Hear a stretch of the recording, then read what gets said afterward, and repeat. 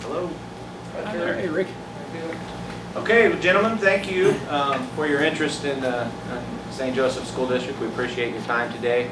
What we're going to do is just kind of go around and introduce ourselves so you can kind of become familiar.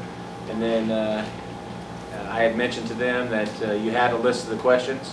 And so, and I also just want to take this opportunity to thank you for your responsiveness and thank you for your professionalism throughout the process. So we'll just start with LaTanya and kind of work around the room. Hello, I'm LaTanya Williams. Dave Foster, President of the Board, LaTanya Williams is Vice President. Yeah, I guess I should mention that. Gabe Edgar, incoming superintendent. Phil Bamba, board member. Rick Gilmore, board member. Ellen Baker, Board Secretary. And I am Terry Clark, President of Creel, Clark & Seifert Architects Engineers. I'm Greg Seifert, Principal of Creel, Clark & Seifert Architects Engineers.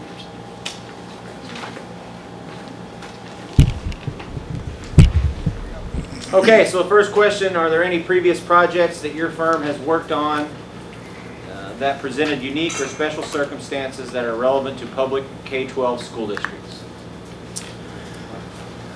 Well, I think to answer that question, I'd have to say that all of the projects that we do are unique in some way because everything is always different. We always learn something from virtually every project that we ever do.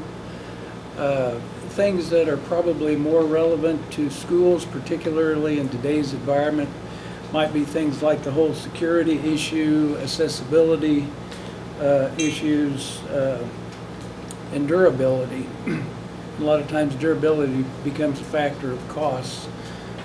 Again, whether it's a building, say like this, where you have concrete block walls, versus some have gone to metal studs and sheetrock, but obviously there's an issue there. So that becomes a discussion of, okay, how much money do we have versus what do we want to do with regard to the issue of maintenance.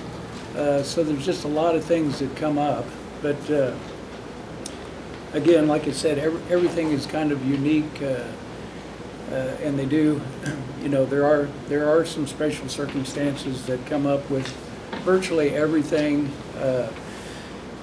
One thing about us is we have the ability, with being a firm of 16 architects, engineers, with the full capacity of doing civil, architectural, structural, mechanical, electrical, and interior design.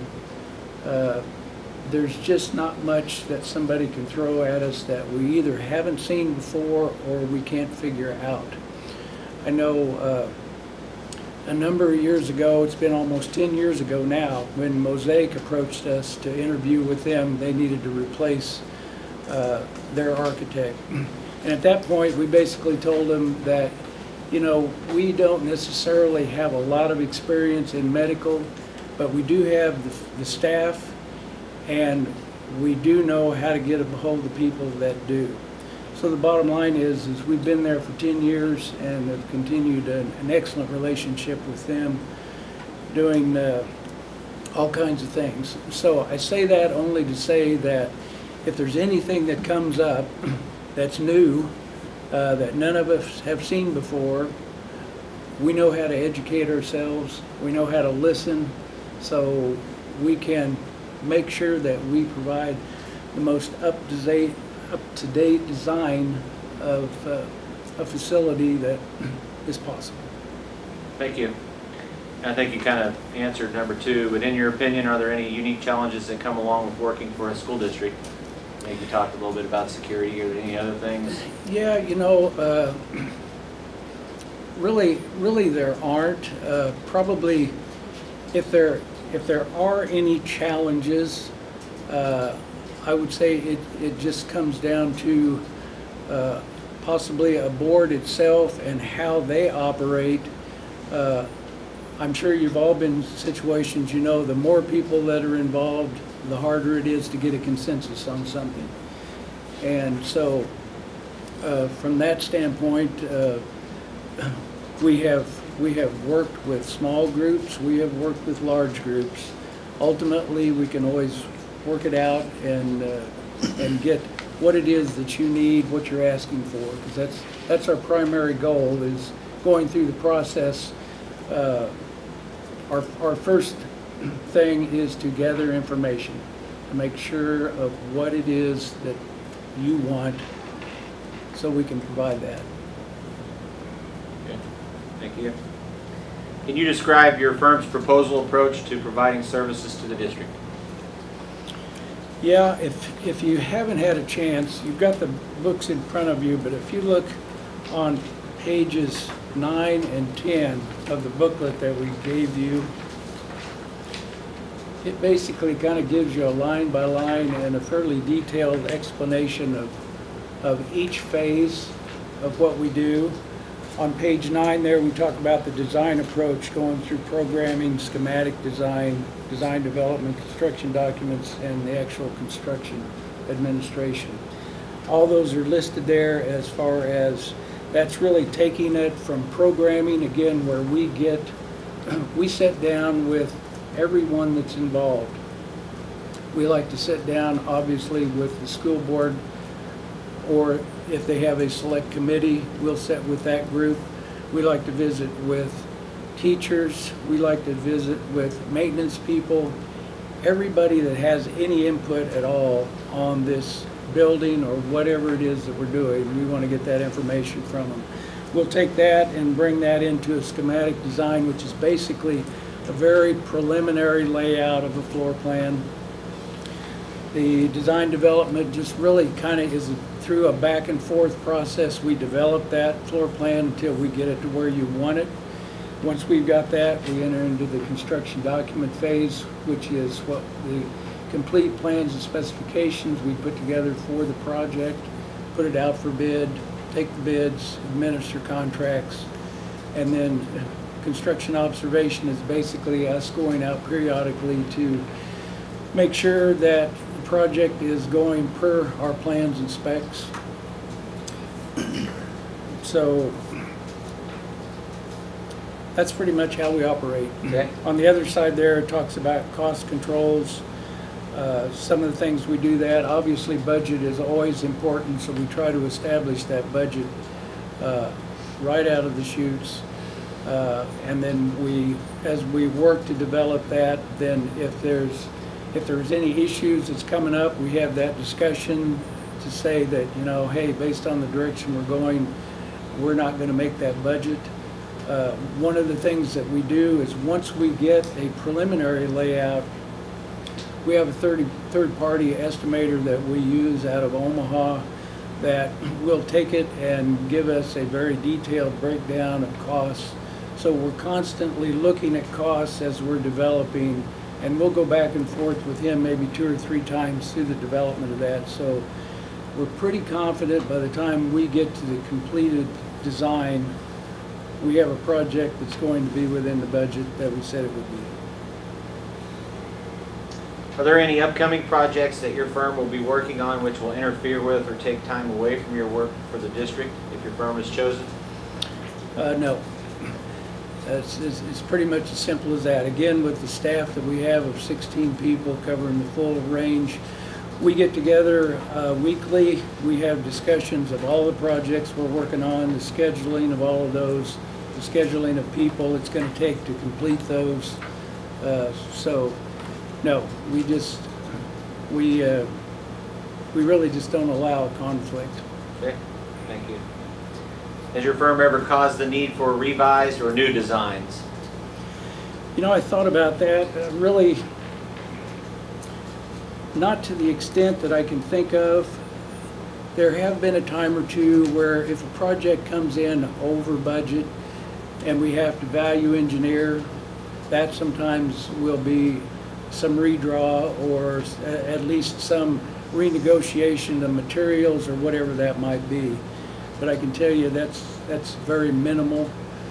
And the thing about that is if we've been working toward a budget and we do have an issue come up to where our bids come in over budget and we can't do that and we do have to redesign, ultimately that's all part of the fee, because usually our fees are based on a percentage of construction costs.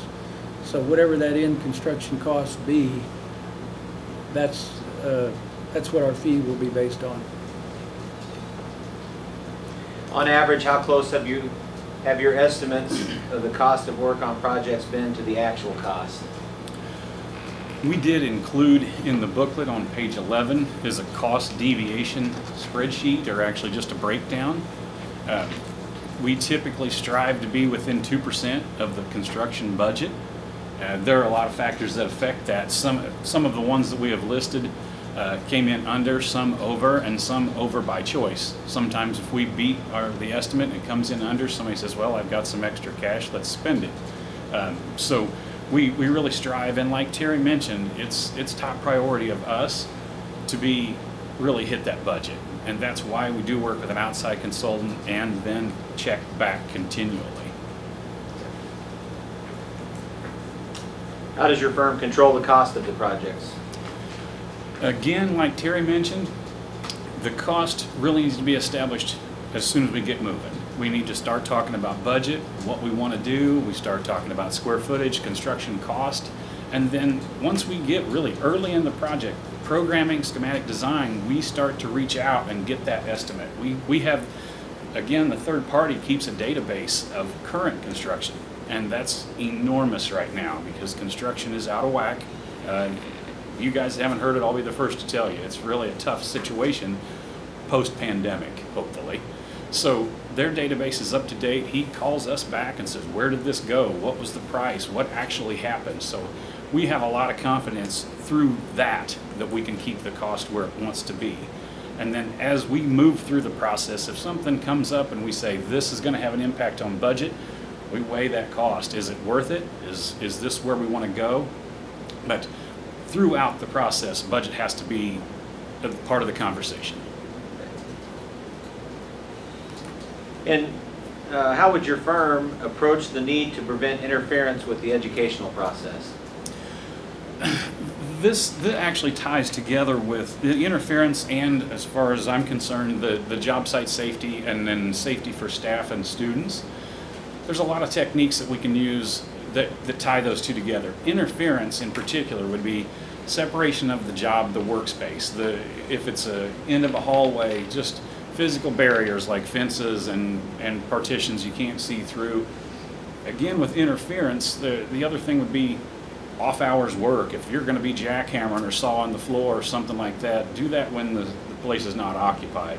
And as Terry mentioned, we've been architect of record with Mosaic for 10 years now and done a lot of work since '06. We got projects in the ED that it's open 24/7. So construction phasing and how you work to move through the project all plays into that. So interference with the students is just, it's not acceptable. We're not going to do that. So we'll just have to work together towards those techniques. To spin off of that, safety of the students and staff, I'm kind of jumping ahead if that's okay. It's okay. It also is, that's why those questions were similar. I mean, safety, you've hit the nail on the head as far as background checks of everybody that's on site, but again, that separation of the workspace, just physical barriers and things like that, those really tie together to keep everyone safe, both faculty and staff and students. How many projects has your firm completed for school districts in Missouri, and what's the scope of these projects? Okay, if you'll look at this sheet that I gave you, this is kind of a listing of school projects. The ones that are highlighted in green are Missouri projects. The others are Kansas, Nebraska. At the very end, you can see that total Missouri projects that we've done is 105, total school projects of 177.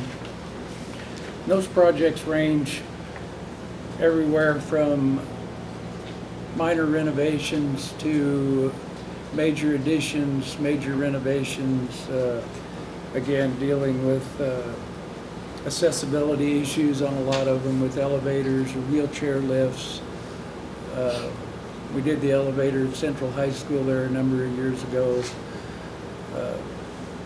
as well as some of the elementary schools in the past that we did wheelchair lifts and small elevators. But anyway, that kind of gives you a breakdown, and then it also lists, you know, out alongside not only where the project was, but kind of what we did.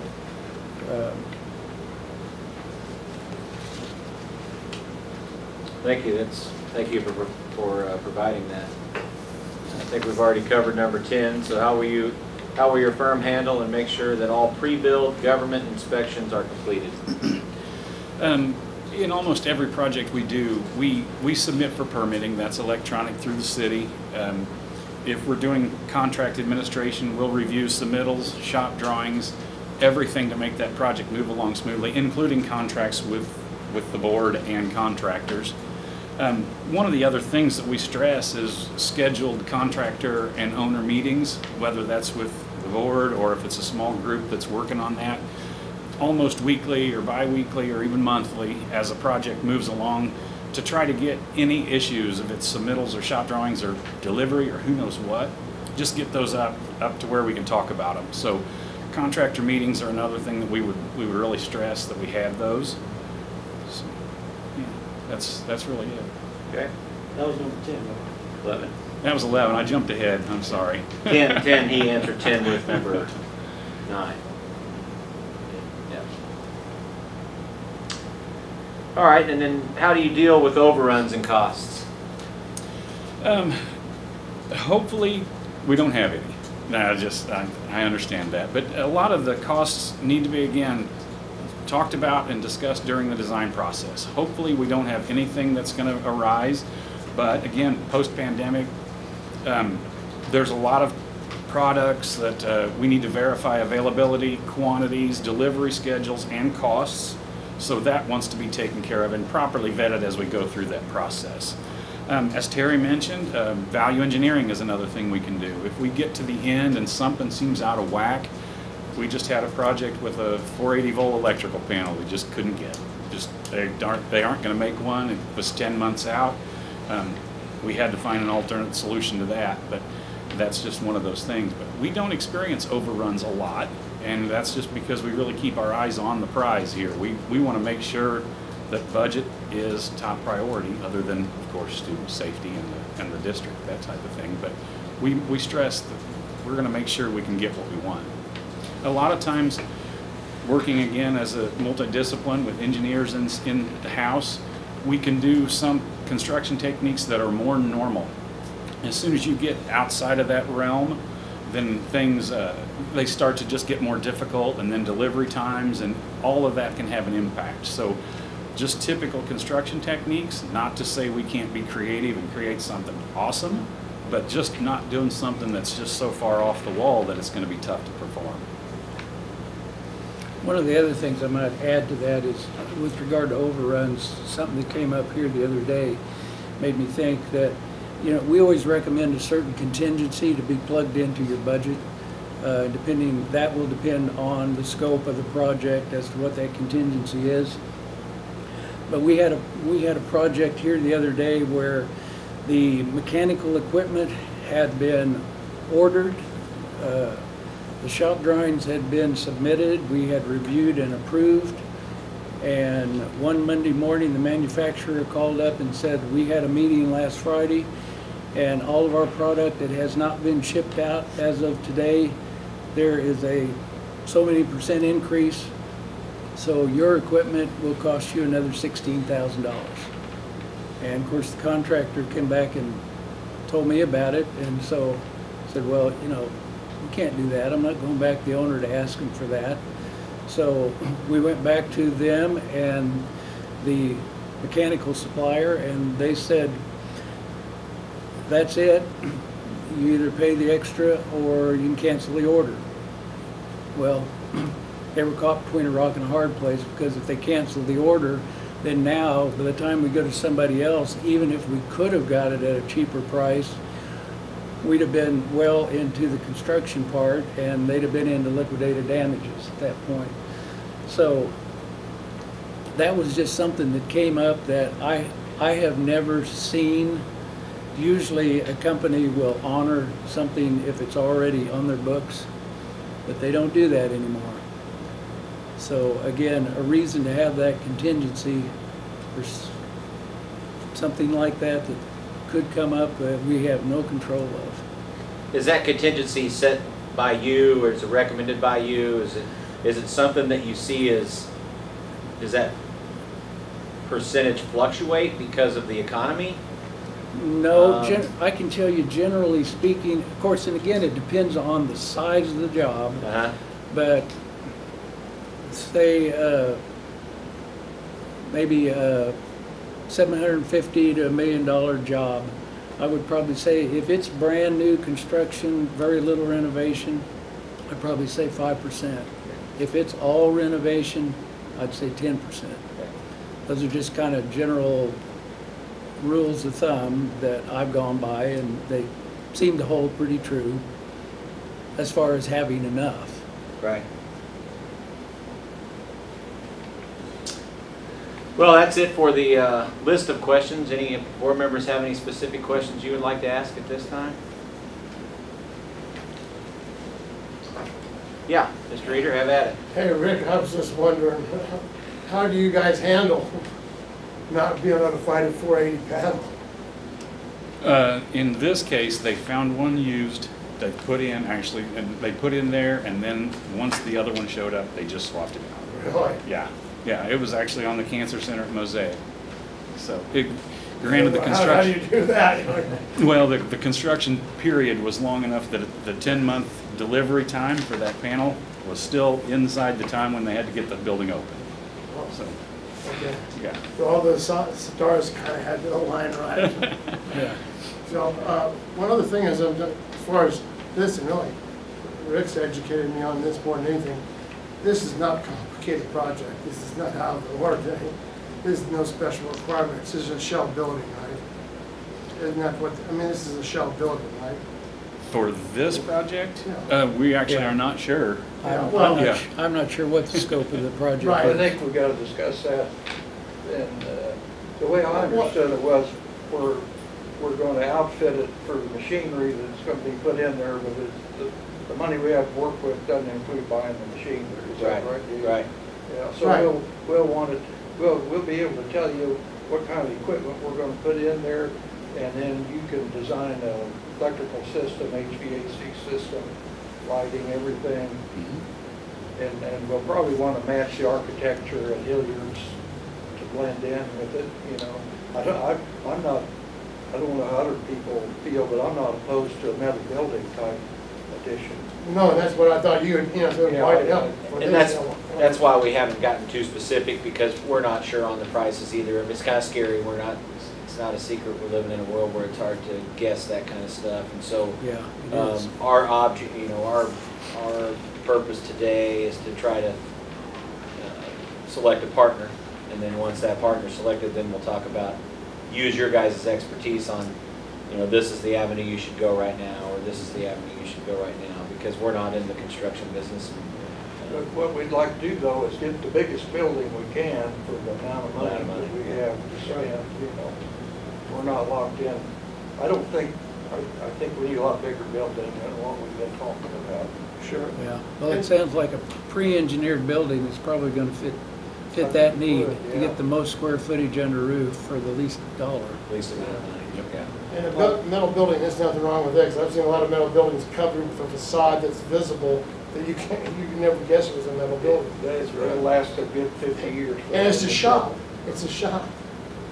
Yeah, that's what it Church or is. funeral home. It's training on industrial equipment situation. Yeah, no, you're right. A metal building with a standing seam roof, Yeah, you won't have to do anything to it for 50 years. 50 years, that's right. You can design the electrical system with either SO cable or, junctions all over the ceiling where you can drop wherever we need equipment and give us the ability to move things around. Add to, and be able to add to. Absolutely.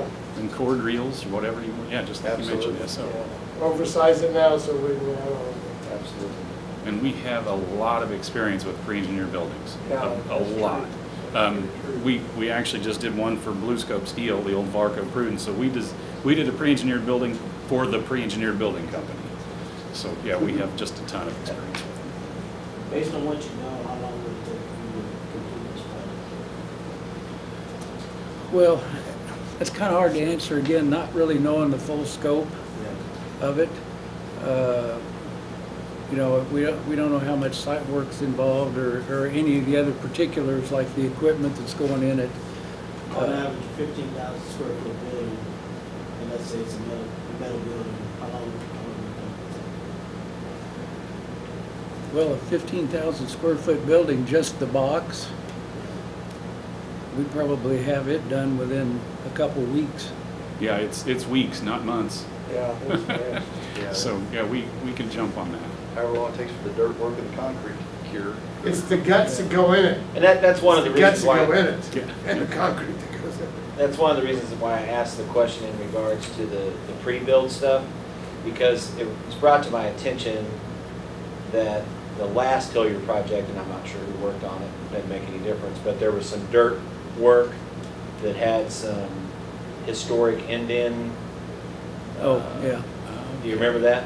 Have you ever ran into something like that? Yes. So then we had to put it on hold for 6 months because they had to go back to the federal government and go through a different process. And I just wanted to make sure that we understand what we're dealing with.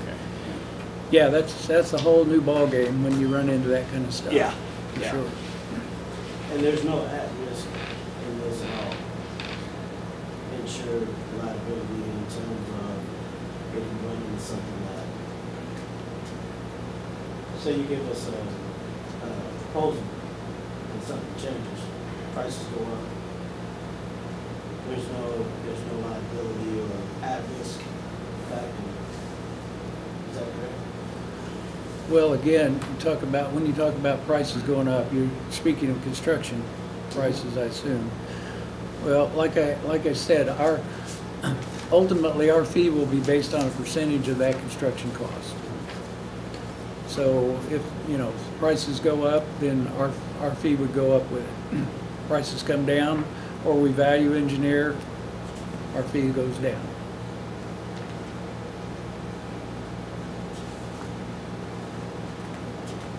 You guys have any questions for us? I don't think any questions. I just wanted to say that, first of all, we appreciate the opportunity to talk with you all and for you to invite us to come and interview with you. I think, I was pleased to see that you had made the decision to stay local. So whichever one you pick, you made the right decision there as far as staying local. However, we do think that we have the advantage because we are a multidisciplinary firm. We have everything that you need in-house. So anything that comes up along the way, just like right now, our structural engineers are working with the school district with regard to the people that are doing mechanical work for air conditioning. We're doing all the structural design for them. Something comes up, we can be on a job site within 15 minutes, anywhere in town. And we basically provide that service because we come from a background of construction, so we know how contractors are. When they have a question, they need an answer then. They don't need to wait a week or two. And so, again, that was one of the positives that Mosaic saw in us, that we were here, we could provide everything that they needed at a moment's notice, and we've done that for them. So that's why they keep coming back to us. So I just want to say that to be sure you understand that we can do it all. We don't have to bring anyone in from out of town as far as engineers to do mechanical, structural, any of that. So I think that's our one big positive. Plus we have a vast amount of experience in all aspects of construction. Do you still associate Langford for the engineering, or do you have another mechanical engineer? No, when we need to use someone, we have used PKMR out of Kansas City. Okay. But unless unless you really get into some kind of specific system that we're not comfortable with, we'll do it in-house. Okay. Yep. If there is something, if it is a system that we don't feel comfortable with, we would bring them in to do the mechanical. But there was some discussion about the new school we built out on Cook Road, the HVAC units didn't perform properly, and I'm not sure what the history of that is. Yeah, I don't either, but I know, They were undersized for some reason. you know, Alan Langford has come to me a few times and wanted to bid some things, and I gave him the opportunity, but quite frankly, he was never competitive with the other people that we've worked with. Yeah. So I don't think we've ever used them. No, nope. We've got lots of opportunities and never have.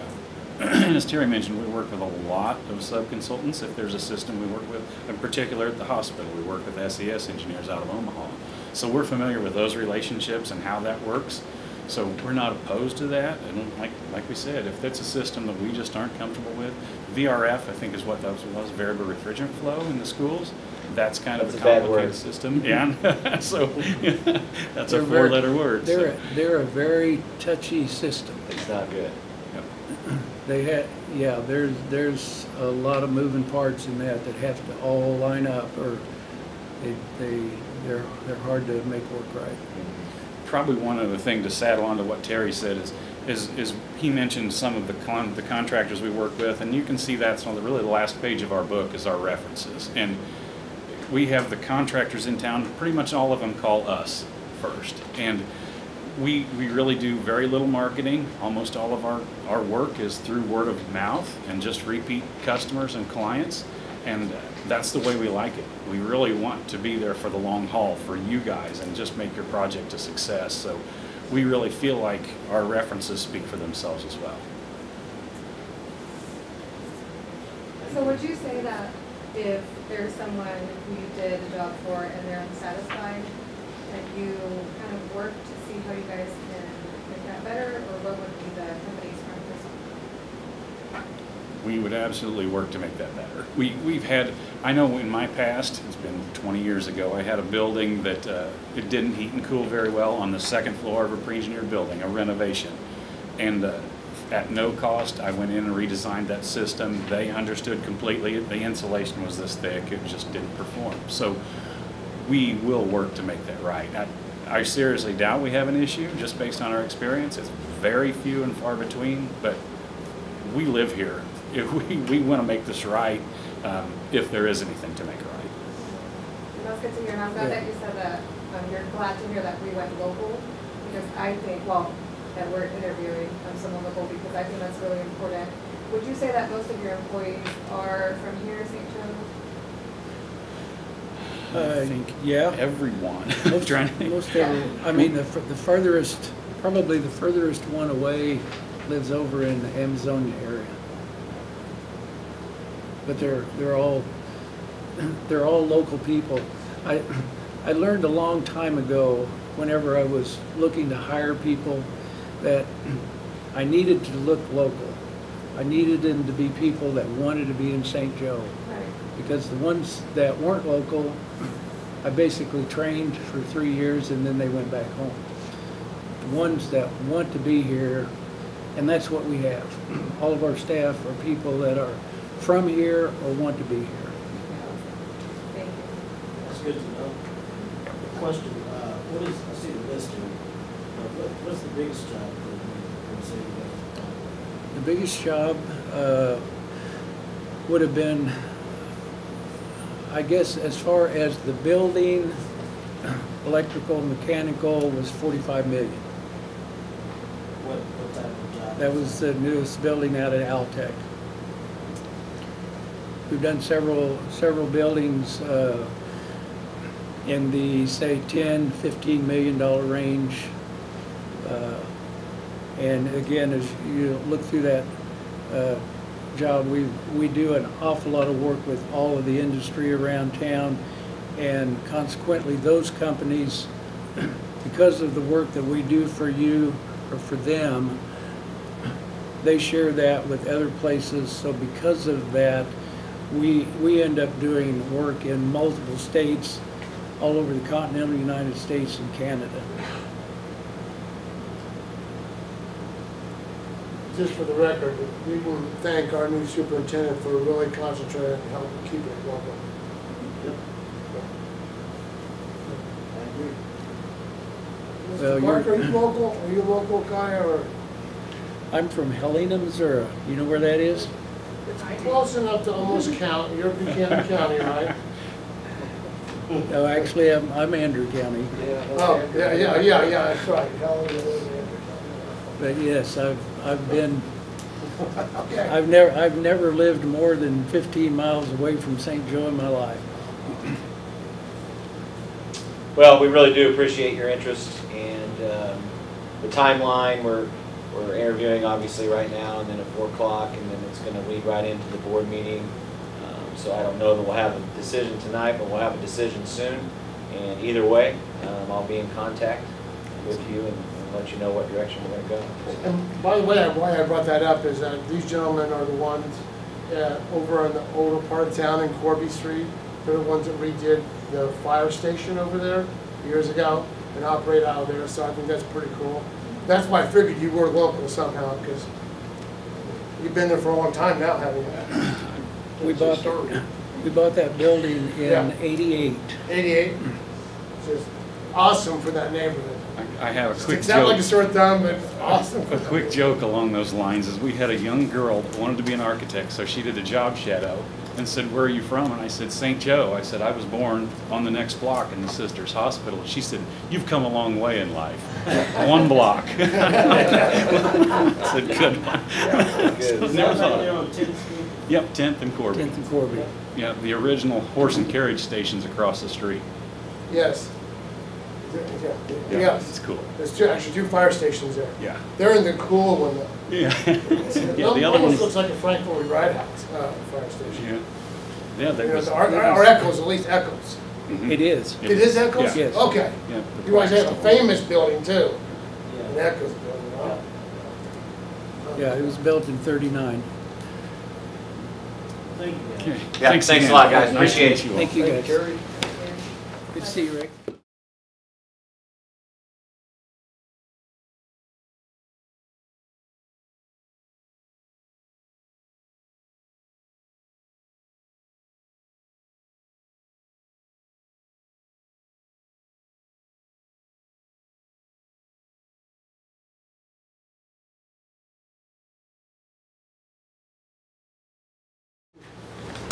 All right, well, thank you for your interest in the St. Joseph School District.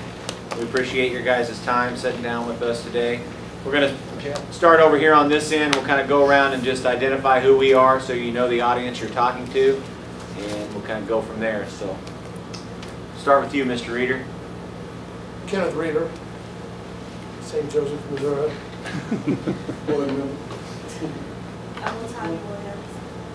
I'm the vice president of the school. Dave Foster, president. And I'm Gabe Edgar, the incoming superintendent. Phil Vandal, board member. Rick Gilmore, board member. Sarah Garcia. Don Baker, board secretary. I'm Jeff Ellison with Ellison Knox Architects. I'm Jeremy Proctor with Ellison Knox Architects. So we talked with Gabe a little bit and talked about this being an informal kind of a meeting. So that's great, works great for us. We prefer those. We did get the list of questions, and so we'll just kind of run through those and give you our thoughts on those topics that he gave. Real quickly, I'll give you a quick background on our firm. Our firm was established in St. Joe in 1910 by an architect named Walter Boshin, who had the firm for a number of years, transitioned to one of his employees, Ray Hirschman. In the early 60s, my father went to work for Ray out as a carpenter, taught him how to be a draftsman, taught himself to be an architect, worked his way up, in 1974 bought the company. Ron Oxshire joined in 1982 and was with us that time up until this year. He's retired this year. I joined the firm in 1990 and kind of took over the reins when my father passed away in '02. Jeremy's been with us about 27 years. And is a licensed architect now as well. So Over that time, at least in our 30 years span, and even beyond, school projects that were a main portion of what we do. And so we've done school work all over the Northwest Missouri for a long time, and it's a big chunk of what we do. It's not the only thing we do, because when you're an architecture firm in St. Joe, you can't do just one thing and stay busy. So we do a lot of little things, but school work's a bunch of what we do. And some of that you probably saw in our original submittal. We may hit on a little bit of that as we go through the questions again. And then we've got some other things that we'll leave with you after the presentation, just showing some other school work we've done. But as we look at the information, as we're going through these, if I say something that you have a question, just stop me and we'll get into the weeds on it if we need to. So on these questions, previous projects worked on that presented unique or special circumstances that are relevant to a K-12 school.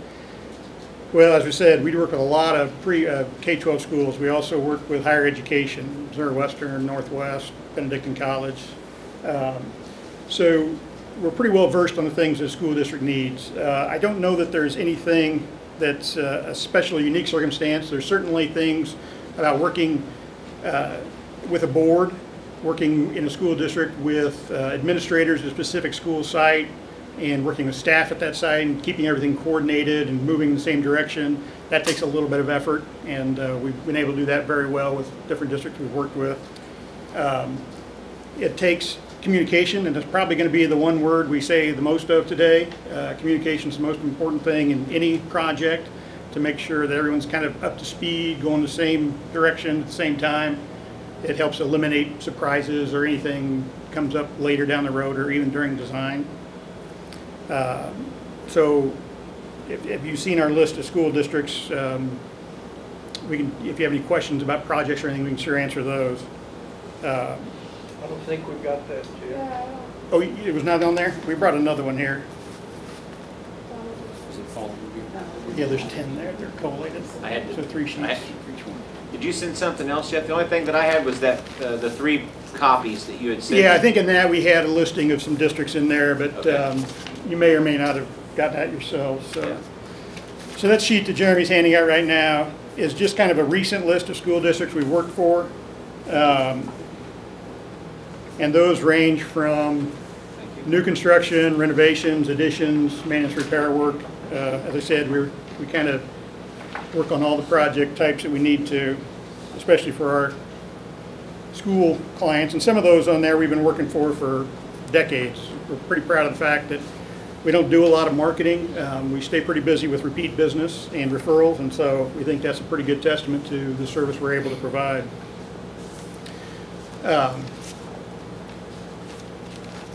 So on the questions, that first question was a little bit, runs into the second about unique challenges that come along with working for a school district.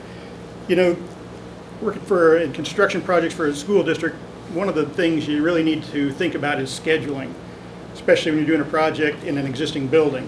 And you know, how does that get done, and how do we get the work done and keep the school activities going during that construction? We know that the summertime is a very condensed time when we try to do a lot of heavy work if we can schedule. But what happens when we get into the fall and classes start, and how do we do that? So scheduling is probably a unique challenge. And we have to take a look at safety, and we'll talk about that a little bit later. And just circulation, how do you keep the contractors coming and going, and how do you keep students coming and going and make that happen? For school districts, budgets are always challenging. We don't have a lot of districts that we work for that come and say, hey, we've got an unlimited supply of money and we want to make this thing look like a mall in Kansas City or a KCI terminal. So we usually work pretty hard to squeeze every penny out of every dollar we can, especially for school districts. It's important. And when you're working with public money, we all know, living in this community, that people want to know how you're spending the money. And so that's a very important challenge when you're working with school districts. When we talk about our approach, I think our first thing is it's a team approach, it's collaboration. We think the owners people are the first team members we want to get involved, whether it's the board or whether it's a specific building administration. They're the ones that live in the building, they know the most about it. We're not trying to come in and tell them we know exactly what they need. We need their input.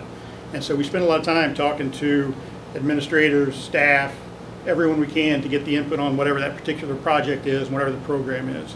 So collaboration from the very beginning is important. And right along with that, again, talk about communication. You've got to be able to work on a project with a team that you feel comfortable having conversations with, and not being afraid that if you say something, you're going to hurt someone's feelings, or you're going to say something they don't want to hear. That leads to problems down the road. So what we try to do is we try to set up a personal, professional relationship with the folks we work with, so everyone feels comfortable openly discussing ideas. If we come back on our first draft of an idea and the owner doesn't like it or somehow doesn't feel like it's meeting their needs, they should feel comfortable to say, no, that doesn't work. You've got to do this or you've got to do that, and we'll change it. And it's not going to make us mad. It's not going to be an ego thing for us. But so whoever you work with, you really need to have that comfortable feeling that you can have those conversations. And so that's where the communication begins, and it'll carry through, even through design and construction. When you have those construction team members on, you have that series of meetings and during construction, and you have that communication from the board and from other representatives to make sure everyone's talking openly. And so it begins right there. It begins with our approach to the project. Very important part. And jump in here, Jeremy, if I miss anything. Upcoming projects that we'll be working on to interfere, take time away. Well, we're blessed with a pretty good workload. I think everyone is right now. Our industry isn't different than anyone else's. There's a lot of work out there. We have some nice projects in construction that are either halfway or more than halfway done. We've got a school district over in Cameron we're working with on their Performing Arts Center and other additions that's kind of wrapping up, except for the final phase. We've got a couple of residence halls going that are 50%, a little over 50% done. We have a couple school jobs that we're designing right now. Mid-Buchanan is doing a nice project, and Hamilton over at Penny is doing a nice project. So those are in design, and that design will wrap up in the next 30 to 45 days. And so, if this project hits, for us, it would be a great time to just roll that into our next design phase and keep that going. It might parallel a little bit. We're working with Missouri Western and North Central on their CTAC project, and so that's designed to start it off. It's a little bit ahead of yours, a little bit behind the others, and so this would kind of fall right in line with those. Number 5, you asked a question about ever cause the need for revised or new designs.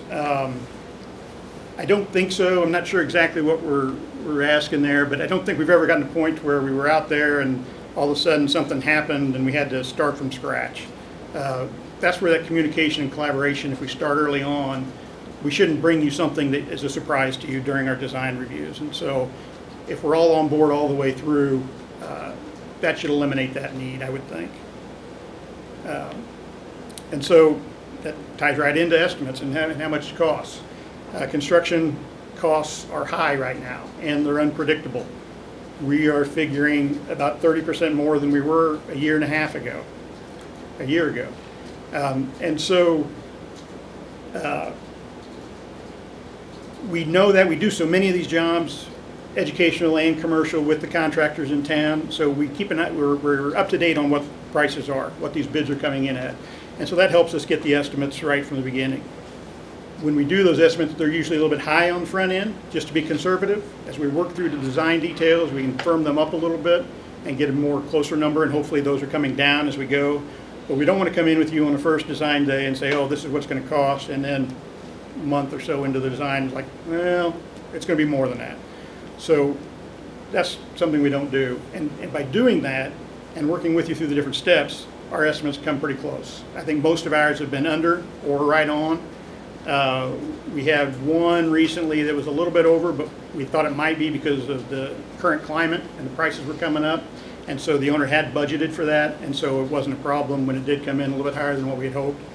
But since then, we're doing that, we're raising those estimates a little bit. We're having that 30% increase.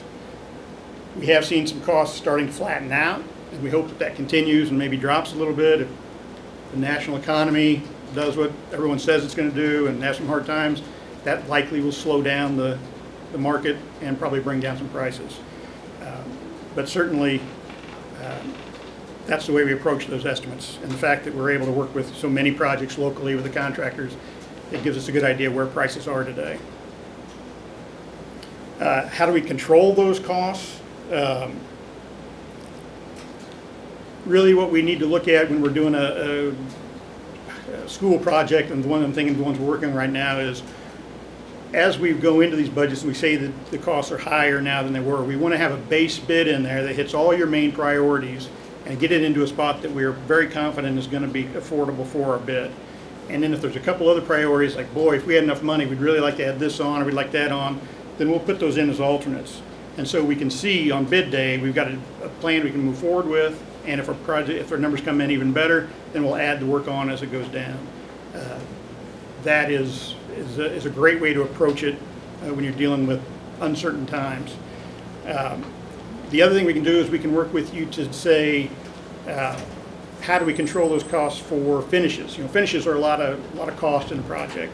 If you're not looking to make the best looking school in the United States, then we can work with you on some materials that are less expensive. If you really want to make a statement, we can do that, knowing that we've got to take some of our core budget and put it to where we want to make that statement. You know, that's certainly all up to you.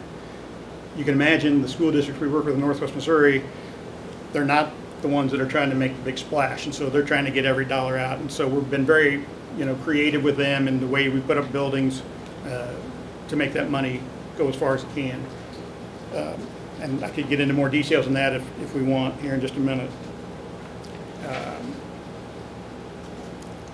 Interference with the education process, I touched on that just a little bit. Usually that is where we have a project going where those kids are going to be and the staff is going to be. We really need to set up barriers, both physically and for noise and dust and that sort of thing, to keep the two groups away from each other. It's very important. I think we even talked about it in there a little bit.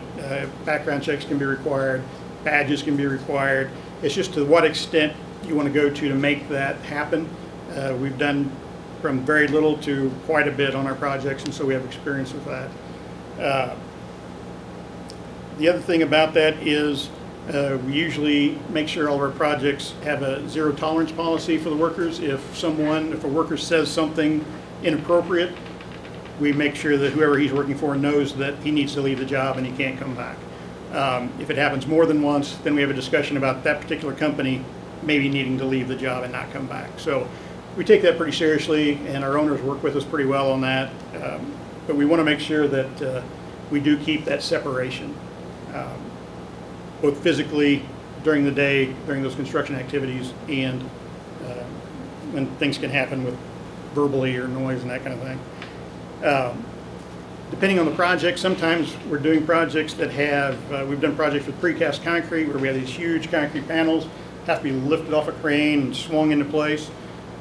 If we did a project like that, there's times where we have to close parts of the school for a day if it's during the school time, to make sure that if something would happen with that crane and it would fall into the building, that no one would get hurt. And so all those safety issues during construction and the kind of a means and methods, we'll work with the contractor and the district to make sure we're keeping the kids safe and not overlapping during the construction process.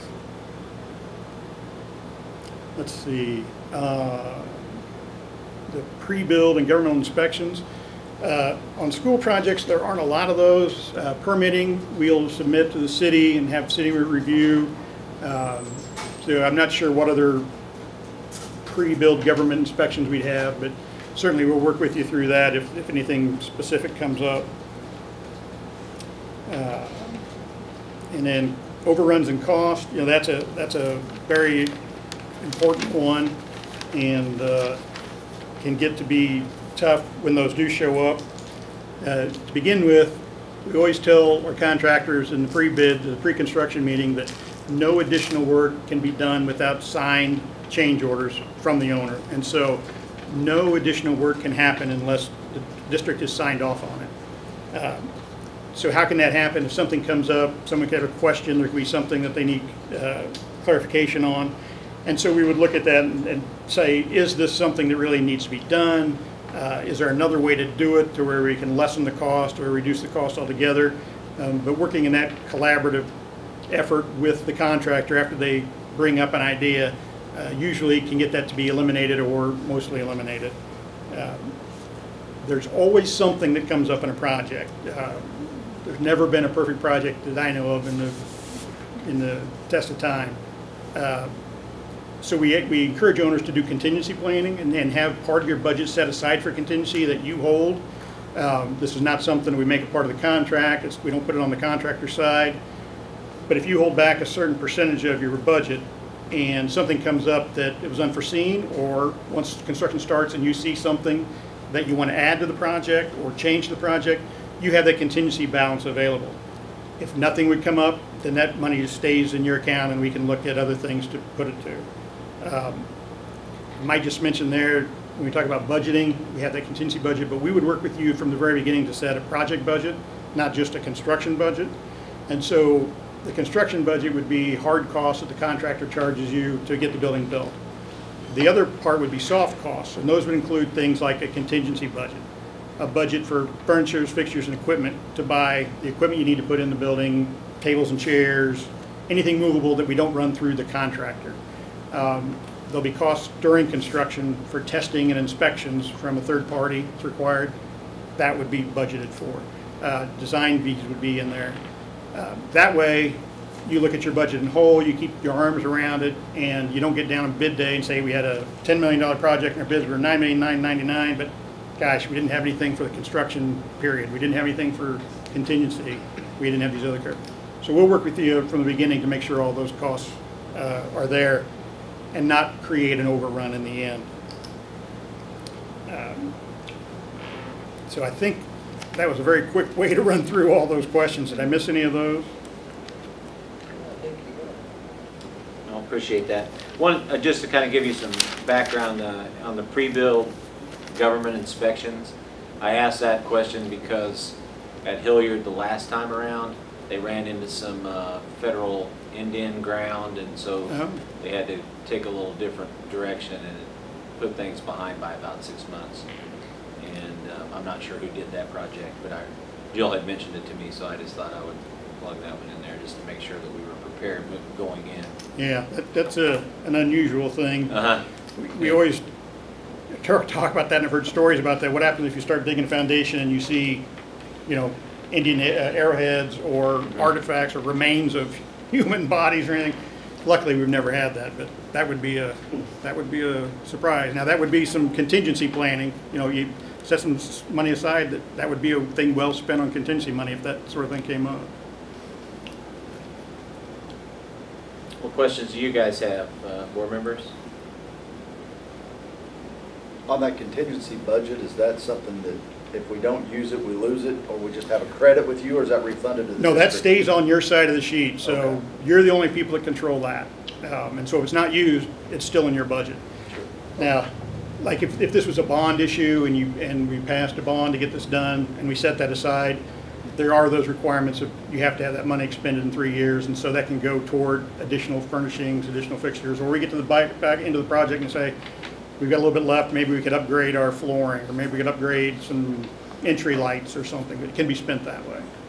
But it's certainly yours, you don't lose it. We're starting out with a 15,000 square foot building, but I think the type of structure we want to build, we're going to try to give these young people an introduction to what manufacturing life is like. And so what we're going to need is a structure to house machine shops, robotics, welding equipment, and I don't know what else, electronic diagnostics, things like that, really hands-on type training. And so the bigger the building we can build, the better. And where we're going to be situated on the property isn't really going to be all that visible, I don't believe.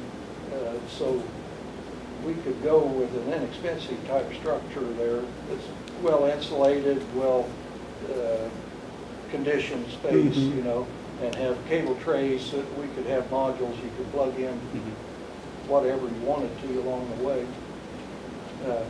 So, I think we could give you the amount of dollars, I guess, that we want to work with and see what the biggest building is that we could build. I think that's the approach that we're talking about going.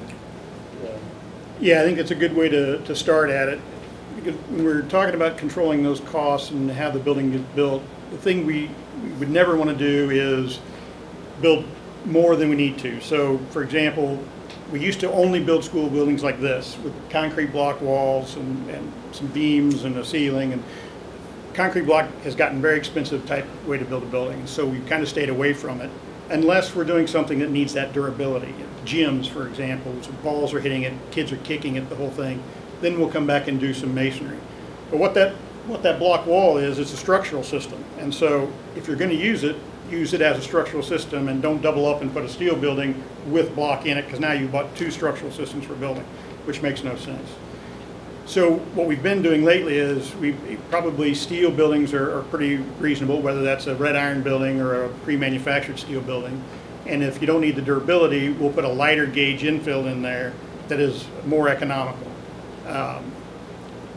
On a building like this, I don't know if it fit in, but the thing comes to mind when we talk about it is if we left some of that structure exposed, if we could, depending on our square footage and our fire protection needs, it's nice to see that structure in a building like this. So the kids that are in there learning the trades can see how buildings go together a little bit and might have that discussion while they're in there if some of that's actually exposed. So that might be a good way to look at it too. What's the biggest job you guys? The biggest job we've ever done? Well, one of them was the expansion out at American Family. That was 130,000 square foot addition, and we renovated probably about 60 to 70,000 square foot of the existing building at that time. Just various remodels. Yeah, that was Remington and Augustine. Yeah, the science building at Missouri Western, that was another one that we probably did a 60,000 renovation, 60,000 addition, I think. And then Westerman Hall over at Benedictine. Yeah. Again, it was 110, 120,000 Yeah. square feet. And so those projects were all renovation and addition, and so there were also projects where we had to keep classes going while we were doubling the size of the building. And so those were very complicated. Probably the biggest square footage building we ever done was the indoor practice facility the Chiefs use out at Missouri Western. That's probably our larger square foot building, not dollar-wise, but square foot-wise. What was the biggest dollar? Yeah, probably the single dollar American Family, probably about 20, 22 million. So we'll work on projects that range from, I just did a little school remodel classroom for $60,000. But we also have $20 million worth of work going on at Cameron School District. So we run a pretty big range of budgets. At any one time, we might have somewhere between 50 and 75 million in the office at one time, but certainly not as one project. What's the biggest challenge? I'd like you to ask your question too that we asked the last. Yeah. Has there ever been a situation where someone was unsatisfied with the work, and how did you handle that? Like, would you work to make sure that they were satisfied after the work? Yeah, absolutely. I think when we start the project, the goal is, in the end, we'd like the owner to get what they wanted, the contractor to have made a little bit of money, because that's what they're in business for, and they've got to make a little bit of money, and that the owner would call us back for another job. And so we think in that way they'd all be happy in the end. And so we worked very hard to get to that end. I don't know if I could give you a specific example where we had to bend over backwards to make someone happy. Well, I think it kind of goes back earlier to Jeff's comments that he made, is that, early on we want to have a good line of communication, open communication. So at the end of the project, whenever it's all said and done, especially the owner is happy. So we want to make sure that that's the case, and I think that's where the communication probably helps avoid that. And I was really happy to hear that it was established in St. Joe. Mm-hmm. Would you say that most of your employees are from St. Joe? Yes, or just right around the area. I live in the Mid-Buchanan district now, and so we've got a couple that live just in the Savannah district, just outside of town. But yeah, I mean, we've been here. I lived here all my life with my dad and my mom, so. But, something I think you should ask is what your fees would be on on this? You know, percentage, isn't it a percentage of the cost of the job? Yeah, it would be a percentage of construction cost, and so that might vary a little bit once we know a little bit more about the project on the team we put together. We know we're going to have mechanical, electrical, plumbing, and structural. If there are any specialty consultants that can change the fee a little bit. Usually renovation projects tend to be just a touch higher fee than new construction. So we'd have to see, I don't know if there's a mix of that here. But typically fees are in that 6% range, depending on where we are and the consultants we have to have on the team. But we're flexible with that too. I mean, that would be something we'd negotiate with the district and find out where your budget is, what the scope actually is, and how we can get you the right team put together. Based on what you know about the project, about how long do you think it will take? Well, I don't know that I know enough about the project yet to tell you that. That was going to be one of our questions back to you, is just tell us a little bit more about the project. But if it's fairly straightforward for a job, you know, the design can range from 4 to 6 months sometimes, again, depending on what consultants we have to bring in. If we need to do a survey, that can slow things down dramatically right now because those guys are backed up. We've been waiting on some surveys for 6 months. Soil tests, we would take soil borings likely unless you have good information. And so all those upfront things kind of slow that time frame down just a little bit. Sounds like we need to do a archaeological survey. Well, we might need to do an environmental, yeah. Oh, on this building, we probably have just footings, perimeter footings and a slab forward. We wouldn't have an excavation for a basement or anything. Yeah, and if we did a steel frame building, those loads would be pretty light for the most part, unless we had certain, you know, if we did a bridge crane or something, we'd want to make sure we had those loads accounted for. But so yeah, and there may be enough soils information from when that building was built that we wouldn't need to do any more soils testing. That would save the money for the testing and the time to do the testing as well. I mean, if you just think about like Altech, for instance, that facility, or Gray Manufacturing, those are the type of facilities that we're hoping to train future generations of workers That's the kind of building we ought to. And so absolutely, if you think about it in terms of what those buildings have in those, the requirements within those, that's essentially what we want it to be. We want those kids to, when they walk in there, like he said, have a really good grasp of exactly the environment they'll be working within. Because again, our hope is in our district is we're setting them up for 3 avenues, or essentially 4. They could either be military service, they could just go directly to the workforce, college, which of course Missouri Western or Northwest Missouri State, or into the industrial side of things, or the trades. And this Hillyard expansion is what is our arm to that.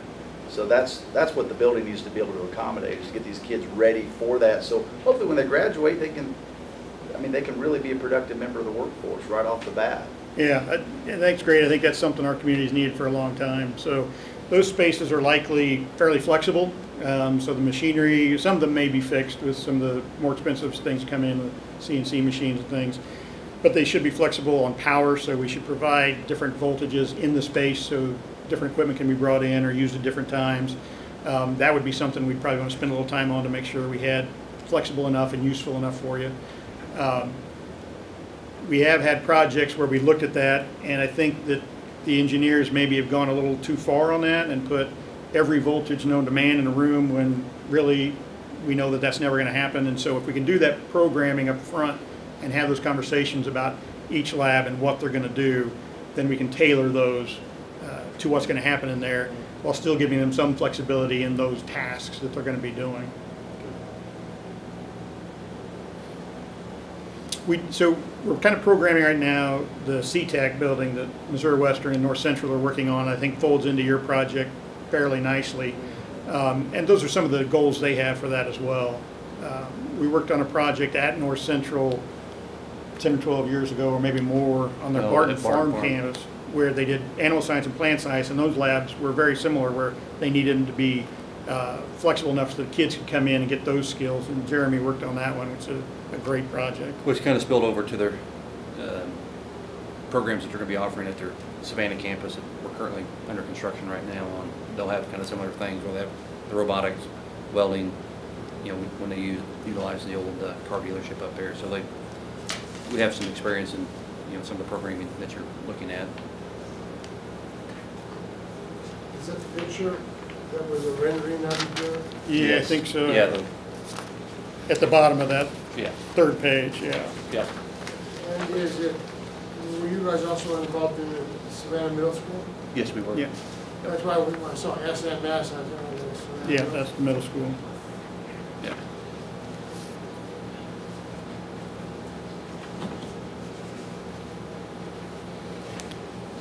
Any other questions from the board members? You guys have any other specific questions for us? Did that end up being about what you're building up there then? Yeah, Yeah. that's pretty much it. Now, the Yeah. colors may change a little bit. We've been through the Yeah. material It won't- selection. It won't have red on it. They How many didn't square want- feet was this? That was a total of 32,000 square foot for the addition and about 8,000 square feet of renovation. You said you attached it to another building? Yeah, it's the old McCarty Motors Okay. dealership. The addition's going there to the south and to the west. So basically all of their, what was their lot, inventory lot is now become a new build, two-story building with parking in the back and some parking in the front. And then completely renovating the existing building. And so that building there will have, the existing building is their, kind of their industrial tech side of things. And then the addition will have kind of combination of that of general studies and all their allied health programs as well. How many jobs have you completed in our school district? Well, we've done, the most recent one was one of the new elementaries. Oak Grove. Yep. And then we've done some other work at Benton, the field house down there. I think we did I think two of the packages of the bond issue back in, It'd been '06? No, it was earlier than that. I think it was around 2000. When all of the libraries were redone and some classrooms were added, we had, I think, all the middle schools in that package. We had all middle school, and I think 5 or 6 of the elementaries. Yeah. So the kind of the two big bond issues that we've been able to do, that first one did all those renovations, and we had probably 50% of that work, I think. And then when Oak Grove and Carden Park were done, we did Oak Grove. You designed everything about Oak Grove and everything? Mm-hmm. But you subbed out the engineering on the mechanical part. I know there's a little dust up on the mechanical work. Yeah, at that time, the district they dealt directly with the mechanical, so they were not on our team. The district Normally did they're on our team and are our sub-consultant to us. There was something at that time where they were very specific about a firm they wanted to use, and so that firm contracted directly with the district outside of us. What's the name of that firm? That was Langford? Langford. Okay, and their big problem was that they tried to use this VRO system. Is that the It big was problem? undersized, that was the problem. It was Okay, so undersized. VRO is okay. VRF. It's just that It's not okay, we don't want any part of that. okay, but VRO is okay if it had been done right, Rick, or? That, I It don't was think a that, different it's a system. different I was system talking out about two there. different systems, I think. Yeah, I don't know. Oh, they didn't have the VRO system down? They don't. No. Oh, then what did they use? Oak Grove doesn't, that's a different system. Those were just undersized units. I can't remember what it is. It's a refrigerant coolant, or whatever you call those things. And then normally a big undersized project like that would fall back on you, but since it wasn't you at all, then it falls back on them. If it's something done wrong and it's very easily provable, I think it then was their value insurance. engineering. Huh? It was some value engineering. Right, it was value. So then still wouldn't that company's insurance be able to come back and fix the problem? Or would it be just out of their pocket? Of that Well, I'm company? sure it would be their insurance, yeah. I would think that if it was a big deal, my guess is it would go to their insurance, yeah. I mean, it was, my understanding, hundreds of thousands of dollars to fix it, right? I don't know, I wasn't on the board then. But I know it was a big, it's been a dust up and the public kind of holds that up. Is here, look at what they did with our money, you know. Yeah. But I just want to make it clear you didn't have anything to do with that. Right, Yeah. I'm glad you did, thank you. Yeah, and we really were never contacted about issues in the building, I don't think. Certainly, that's another service we provide. After the job is done and you're using it, we're around to answer any questions for the life of the building, basically. As long as we're around, you can call us. We keep all of our project records forever. We don't get rid of any of those, and so 20 years from now, something breaks down and you can't find what it is, you can give us a call.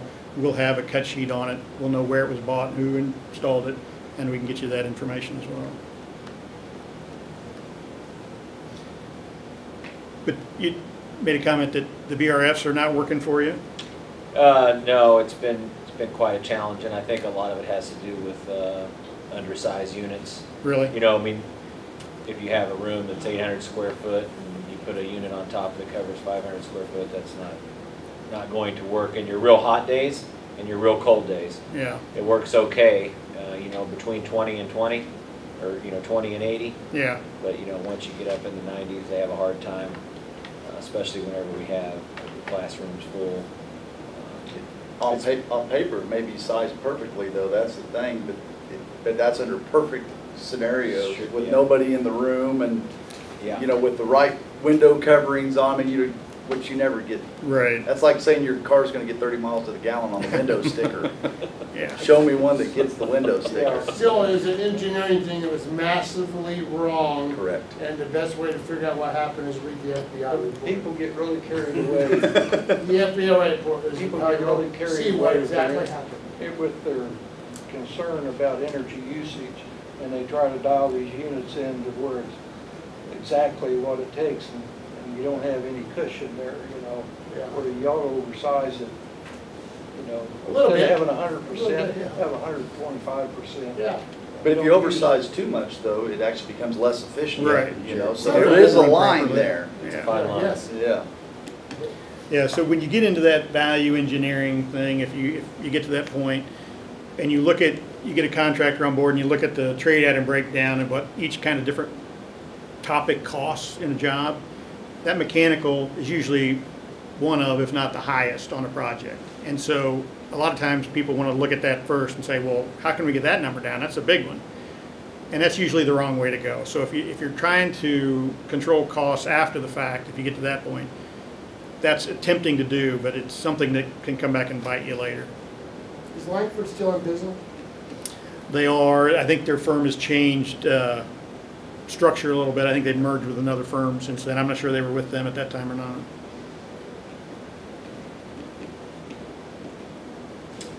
Okay.